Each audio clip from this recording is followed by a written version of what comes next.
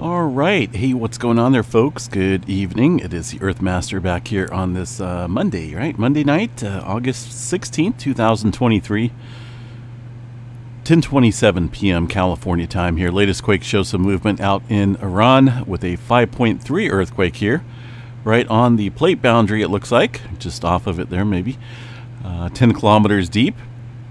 That is the latest earthquake there on the map. What do we got going on out here as far as movement goes? Let's check out California. We did have quite a bit of activity stirring up here this morning into the southern edge of the Cascadia subduction zone with a 4.8 and a 4.0 and a couple other smaller quakes in there as well. Does not look like we've seen anything else throughout the afternoon or evening so far. Let's check out the tremor map and see what we have here. 0 tremors along the Cascadia. Further up north, looks like a little activity across north of Mount St. Helens and outside of Seattle, a little small 1.7 earthquake there. As far as the rest of California, generally just mostly microquake out here. Microquake activity, that is. Southern California, seen a handful of smaller quakes today. The last one, a 0.7 out there south of Marietta off of the Elsinore Fault. And one little earthquake out here across the plate boundary of the southern segment of the San Andreas Fault. Nothing really major going on, though, for now in this area. And that goes for the most part, the rest of the country out here. We're seeing a little bit of activity here across Yellowstone with some very small microquake activity here. Let's go ahead and check that out and see what we have. That's going to be the 6-pointer into the Aleutian Trench. Just FYI, this struck this morning. 6.4 about 4:30 in the morning or so. That's a beautiful signature that showed up there on that seismograph stations. Actually, most of them, it looks like, the ones that are properly tuned, that is. As far as earthquake activity goes, looks like maybe a little spike here around the Pitchstone Plateau area. A couple small quakes, but no major swarms, no unusual magma movement. Everything looks just as it does normally there across Yellowstone National Park.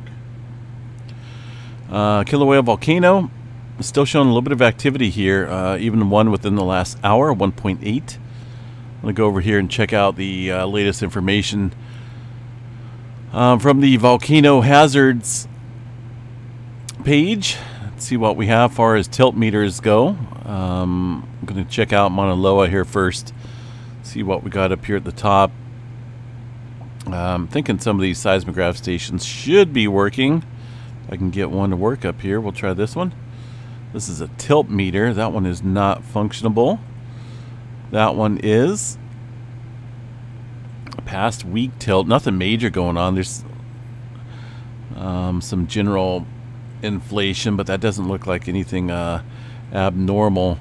Earthquake activity very minimal for the most part up here across Mauna Loa as well. Let's go ahead and check out the Kilauea Volcano over here. That's been the area of interest here recently with a lot of earthquake activity taking place and quite a bit of tilt as well. Here's the last 2 days of activity. Notice the inflation coming back once again.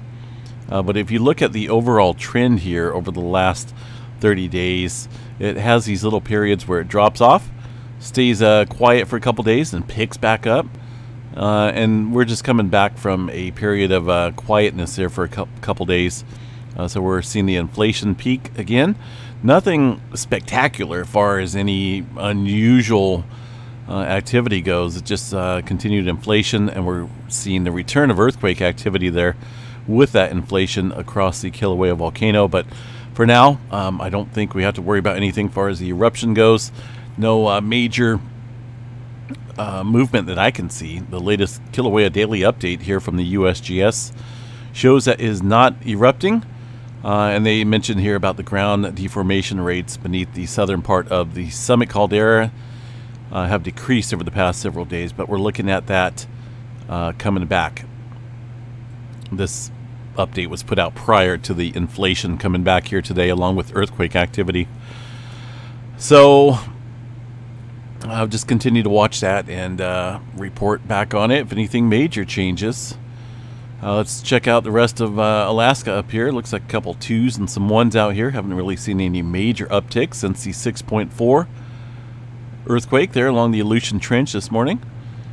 A little bit of activity around the Kuril-Kamchatka. This was way earlier, actually late last night, super early this morning somewhat, that 5.2. Nothing going on for the most part here across the Japan region for now. Some spotty activity here across Taiwan, and the this is the northwestern edge here of the Filipino plate. A little bit of spotty activity stirring up here in the last 24 hours, but nothing major. Mariana Island, seen a 4.5, that earthquake from earlier this afternoon. And down south here into the Fiji and the Tonga Trench area, nothing coming up here since that earthquake this morning, that 4.1, pretty deep into the Tonga Trench. Looks like they've updated that 5-pointer to a 5.3. Seen a pretty good cluster of movement here across the Java Trench for now. Not a whole lot going on through New Zealand. We had one earthquake out there in the southern Indian Ocean out here earlier this morning, but for the most part that has died off. And let's see what we got over here across the Puerto Rico area. One earthquake in the last hour here, 3.3, outside of San Juan, Puerto Rico region. A couple of quakes up here around the Puerto Rico Trench as well. Looks like things may be getting ready to stir back up overnight. See what we got here for the Middle East area. There's that 5.5. Turkey area relatively quiet, and so far the rest of the Mediterranean as well. I still think between all the earthquake there in western Afghanistan, that something out here is brewing. There's a lot of unusual activity here in western Afghanistan over the past couple weeks, along with that swarm out here across the Izu Trench. I just haven't put my finger on it yet as to what may have what it may be leading to. So, let's see. Not a whole lot going on through the Atlantic for now. South America region seen a handful of earthquakes, including in Argentina earthquake here. Well, actually, underneath Argentina, 170 kilometers deep for a 4.6. This area has seen a little bit of uptick here in the past couple days. Maybe we'll continue to watch that Peru-Chile Trench. Seems like it wants to zip down here to the bottom along this area of the subduction zone. All right, space weather activity. Did see a little bit of flaring earlier, it looks like, some sea flare activity, and currently seeing one right now. That looks like it's coming from one of these sunspots here, potentially. But also at the same time, we got some active regions coming around the bend on the eastern limb of the sun that we need to keep an eye on for some future flares here in the coming days.